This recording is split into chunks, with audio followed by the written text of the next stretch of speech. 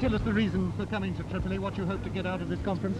You see, we have to participate in all the activities, political and mass activities that are going on at the present moment on the Libyan underground.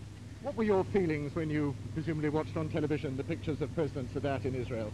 What were your personal feelings?